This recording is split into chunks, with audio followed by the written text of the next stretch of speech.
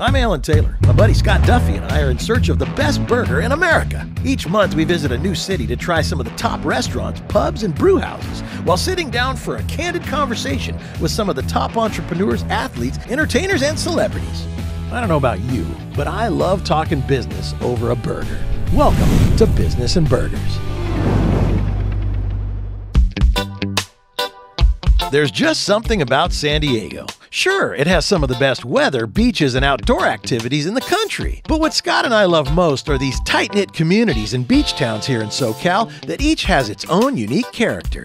One of those gyms is Ocean Beach, a local surfing community where Hodad's Burgers has lovingly called home since 1969. The cherished family business is a favorite for locals, but people come from all around the world to stand in line just to have one of their amazing burgers and frings. Now, frings are definitely not on our diet plan, but Scott and I decided to dive in head first to see if this long-standing popularity was all hype or well-deserved. All right, so Alan, I am so fired up to bring you to Hodad's today. When I was in college, I worked a couple doors down the road, so this became my San Diego hometown burger. I saw this on Triple D. Yeah. They have a crazy double bacon cheeseburger, and there's something special about the bacon. I can't wait. Yeah, and you get it with them all. Don't forget them all. I'm in. All right.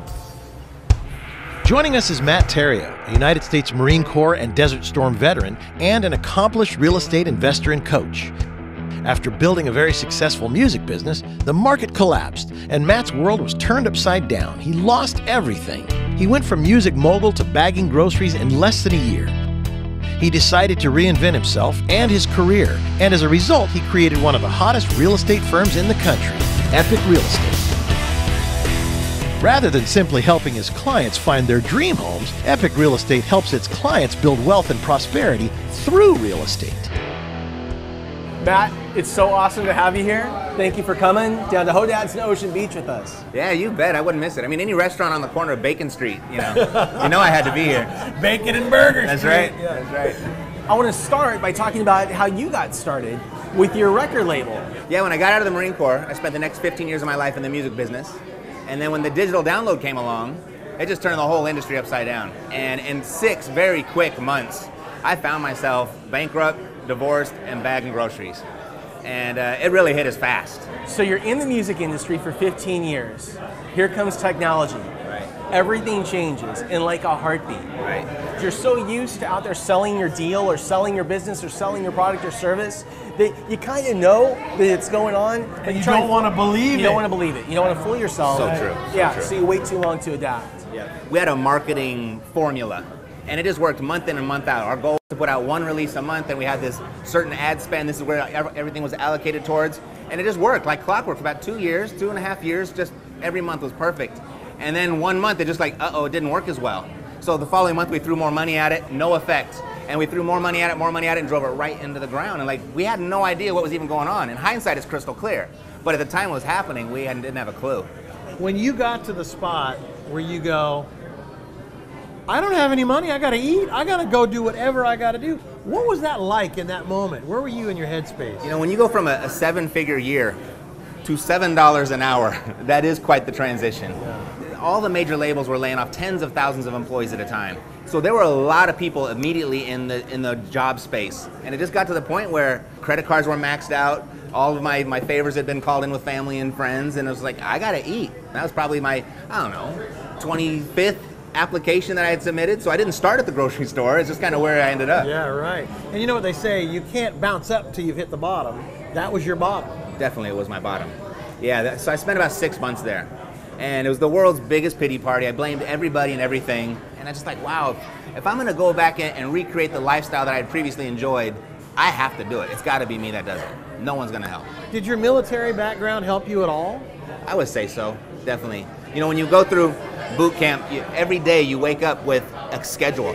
And each day is just one step at a time. And you know, if you just carry out those activities and they compound, eventually you'll get your result. So that was the mindset that I proceeded with. You know, sometimes the purpose of being in business today is to stay in business tomorrow. And the business of being in business tomorrow is to stay in business the following day until you can figure out what you need to figure out to make yourself proud.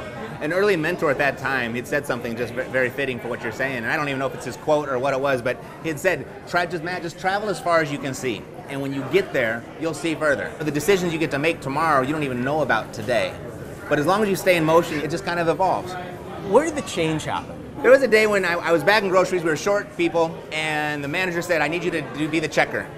And so they put me up at the check stand, and I felt like I was hoity-toity. I got to do the scanner and go beep, beep, beep. And there was this one soccer mom, she came through, she had her kids with her in the $1,000 stroller, and she had the two kids, they were all dressed up. She was in her tennis outfit, and when she handed me her credit card, her ATM receipt fell out.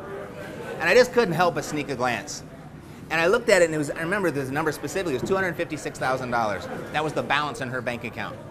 And that was a very significant number for me, because when I was in the music business, every time my account hit 250 was the time that I had needed to make a transfer. And I sat there and thought about it, I said, it's been about 9 months since I've seen that balance. And doing what I'm doing right now, I'll never see it again. That was the change. That was the epiphany. And so how did you do it? So I went home, started searching, and had a little bit of a suggestion from my grocery store manager of all places. He had said, Matt, if you want your life back, you want the money back, real estate. That's the final frontier where the average person has a legitimate shot at creating real wealth. Ironically, the city next door, my aunt, estranged aunt, I hadn't talked to her in 15 years. She'd been the #1 real estate agent there and for the last 20 or something years. It was amazing. And I was just like, I sent her off an email. I said, can we have lunch? But I woke up in the morning and she had replied. She said, yeah, come on down. And within 24 hours, I was in school to get my real estate license. So that's how it started. Did really well the first 4 years, and just kind of realized, wow, if real estate is where the money's at, based on what I was seeing my clients do, I was like, I think I'm sitting on the wrong side of the desk. I wanted to do what my clients were doing when they were buying and selling properties on their own behalf. So, real estate. Oh, yes. All right. Beautiful. I mean, what do you suggest? This is your joint, right? The Guido. What is the Guido? The Guido. The Guido is inspired by Triple D's, Guy Fieri. Yeah. Awesome. It's pastrami, grilled onions, brown mustard, pickles, ketchup, Swiss cheese. You all right with that? Yeah. I love everything on there. You good? 3? Yeah. Yep. 3. And then your onion rings. Yeah. Yeah, so we got to do the onion rings. Oh my God. Onion rings and fries. Oh my God. Yeah. The frings. The frings. That's good. Rings. I like it. All right. So, real estate. I made a decision at that moment. I was no longer going to represent other people in their transactions. Right.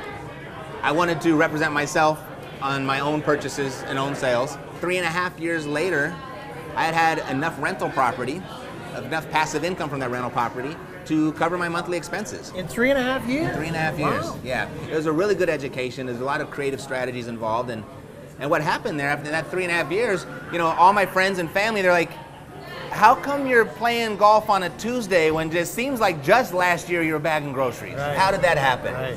Everyone just wanted to pick my brain and figure out how I did it, and then can you help me do it? And it just kind of fell into the natural next, step of that whole evolution was to teach. Now, when you looked at teaching, you have this array of technology at your fingertips. I mean, teaching today is not like teaching 10 years or 20 years ago. Right. So maybe you could walk through that. In many of my entrepreneurial endeavors, I've always operated from the premise that those who educate the market dominate the market. A lot of my business building strategies were small meetings, workshops, and presentations, stuff like that. We get anywhere from 10 to 50 people at a time, and those were great for building business because you stood at the front of the room, you positioned yourself as an authority, a place to go for help. When it came to technology, though, I really stumbled accidentally across the technology of podcasting. So I started recording my workshops and my little presentations on a podcast, broadcasting those out. And I think the first day that I was notified that I was live, I had 100 downloads. And I was like, it took me 3 weeks to reach that many people, and I did it in one day. And then the next day there was another 100, and then another 100, and then 150, and it started to grow and snowball. And here we are 6 years later, I get 10,000 downloads a day. Wow. And 99.9% of my audience will take what I give them and run with it and go do it themselves.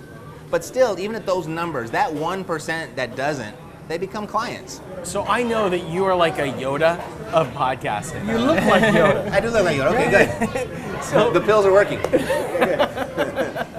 So what are 2 or 3 pieces of advice you'd give to somebody that wanted to start their own podcast? Well, we're at a place now where podcasting, it's commonly accepted. It's becoming more and more known, and it's becoming a popular business tool amongst entrepreneurs.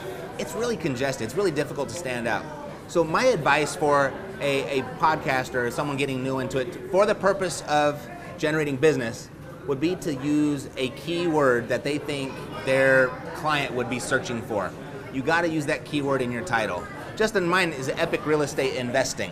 I have to have real estate investing in my title. For business and for burgers, they're going to find us. That's right. That's right. If your goal is lead generation versus something else, you may take a different strategy. Right. That's really the decision that you'd have to make is, do I want to be a podcast celebrity or do I want to drive leads for my business? Two totally different things. Hey, whoa! Inspired by Triple D's Guy Fieri, the Guido burger is served with pastrami, Swiss cheese, pickles, grilled onions, ketchup, and some spicy brown mustard. The frings are out of this world. That's right, frings, a combination of specially battered French fries and a mountain of onion rings all served together in one big basket. And we've been told that a percentage of that line outside is for frings alone. This Guido burger is a monster, and it's delicious. The frings are sensational, and the ice cream shake, well, it's gone. And I got a little on my shirt, too. So, is Hodad's all hype? Definitely not. I guess it's why Hodad's decided to open 2 additional locations, one in downtown San Diego and the other at Petco Park. Hodad's popularity has followed them there, too. But despite the notoriety and expansion of Hodad's, it comes with a heavy heart for its newest owner, Shane Harden. Shane is a third-generation owner after his beloved father, Mike Harden, passed away in 2015. Mike was a cherished and influential staple in Ocean Beach and was on a mission to give back not only to his community, but to the military overseas with the Mess Lords, a small group of world-renowned chefs cooking and entertaining for our U.S. troops around the world. As his friends and family members still feel the void Mike has left behind, they also remember he lived his life to the fullest and would tell folks that when he died, he wanted to return as himself. I want to get to the point now. How did you do all this in such a short time, and where are you today? So something completely unexpected when I started teaching people how to do it for themselves. So I taught them how to do what I did in such a short period of time. What happened, there was a small section of that client base or that student base that was like, you know what? This is a lot of work. I have a job. I don't need another job. So a lot of them said, can you just kind of do this with me? That turned into what we call a turnkey real estate investment business, where we actually went out for our clients. We found the properties, we rehabbed them, we put the tenant in place, we coordinated the property management, and then we sold it as a cash flowing asset for them and found out there was almost a bigger demand for that than there was to learn how to do it themselves. So it started a whole new business. You didn't just create a product to create a product. You were listening to your customers? Absolutely. Right. There was this demand, and we already had our own teams in place. We're all across the U.S., and so we basically just leveraged our existing property managers, our existing contractors, and we started fulfilling these orders, so to speak. So there's rental properties made to order, kind of like, I guess you could describe it. And that turned into a multi-million-dollar business in about 18 months. Wow. Then that started to attract a whole new clientele. We're like, we like these little $50,000, $75,000 houses you got, but I got a big chunk of money. What can you do with that? And that's where we created a fund where they can actually purchase shares and invest in our business. So we have 3 official heads of our business now. We teach them how to do it themselves. We have the turnkey operation where we do it with them. They call all the shots, we just do the work. Then we have a completely passive operation with our fund. You know, here we are about 3 years strong now with those 3 models running, and I could have never even envisioned this for myself when I was bagging groceries. Do you have to have a big team in order to do that, or how do you... Absolutely. One market at a time. We've got a couple property managers in each market, a couple contractors in each market, a couple realtors in each market, and we just play quarterback from our home office. So we're talking about team, and I know one of your most valuable teammates in your business is your wife, Mercedes. What have you learned about building a business with your wife, with your family? Yeah, that's never easy. I think that what's really made us successful in working together is we have a pretty clear line of what her responsibilities are and what mine are. And there's very little overlap to our day-to-day activities. Which is a great key for any partnership. Well, there you go. You know, you're gonna have a business partner, you wanna make sure that you have non-overlapping core competencies. I guess kind of where our strengths, our core strengths, complement each other is that I am the visionary. I do know what I want to do. I have created the vision. I've created the business model, and she's really good on fulfillment. So it's kind of like I throw her the pass, and she takes it all the way to the end zone. Is kind of our relationship. So there's not a whole lot of disagreement there if you're both winning. Yeah, it's one of the things the lessons that I've learned from the failed music business. where I tried to wear all the hats. I tried to do everything. I didn't want to let anything go, and I didn't want to let control go. And I can see how that cost me in so many places back then. And moving forward, it's like, you know, let's go ahead and just kind of let go and hire someone that knows a whole lot more about it than you do, and trust them with that. And it's, I mean, with just exponential growth since we've adopted that kind of principle of hiring out. Hey, dude, just in case before you go, you might want to, you know. There you go. Yeah, now you're ready. Hey, man, good. Thanks for joining us here on You Business bet. and Burgers. Thank you, Alan. Great advice. All right, Scott. Thank Good you. to see you, brother. Likewise. Let's get down to business now. I feel like my belly is exponentially growing, but when it comes to real estate and financial investments, here are some of Matt's food for thought. As an entrepreneur, don't try to wear all hats. Hire good people, give them the resources they need to succeed, and get out of their way.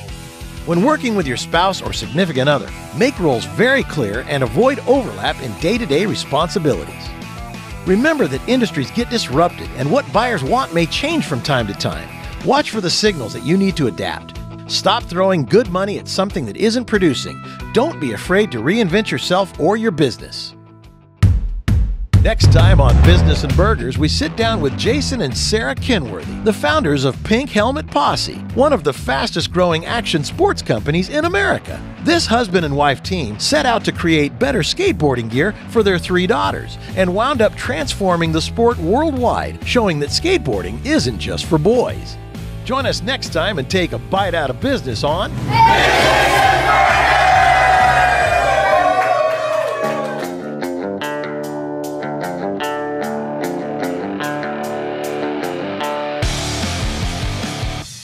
Check out more episodes of Business and Burgers and our B&B blog at our website, businessandburgers.com. Also, don't forget to visit our Business and Burgers Facebook page and give us a big thumbs up. Join us each Wednesday for an all-new Business and Burgers presented by Microsoft, where we get to the meat of a successful business.